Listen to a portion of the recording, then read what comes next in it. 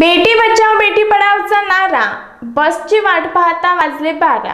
मेहकर तालुक्यातील डोणगाव बस स्थानक येथे फक्त 2 गाड्या सुरू आहेत। ग्रामीण भागाकरता डोणगाव नजदीक असलेल्या बऱ्याच खेड्यापाड्यांवरून बरेचसे विद्यार्थी शिक्षण घेण्यासाठी डोणगावला येत असतात, परंतु एसटी बसेस नसल्याने बऱ्याच वेळा शाळा पडत आहे।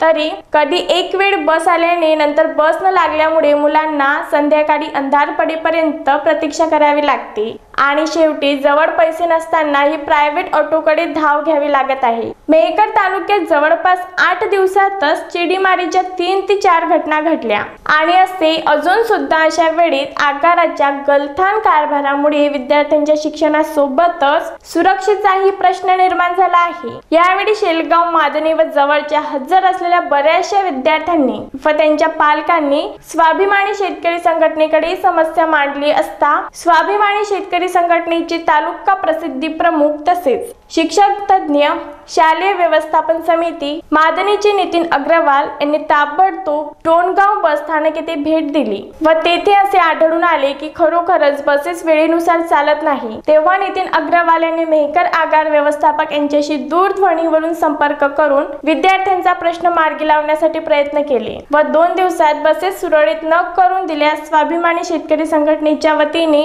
आंदोलनाचा इशारा देण्यात येईल।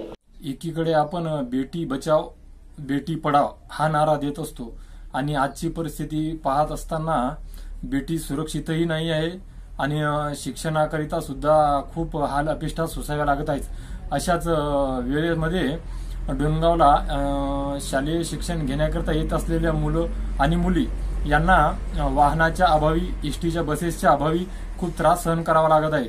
संध्याकाळच्या 7-7:30 वाजेपर्यंत डोणगाव बस स्थानकावर थांबावं लागत आहे।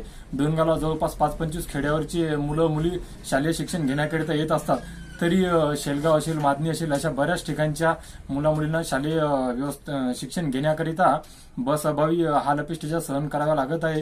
त्याकरिता मेहकर आगार व्यवस्थापक यांना आमची कळकळीची विनंती आहे की शेलगाव असतील, मादणी असतील, इथल्या ज्या गाड्या आहेत, डोणगाव आगाराच्या जेवढेही फेऱ्या आहेत त्या ताबडतोब त्यांनी चालू कराव्या।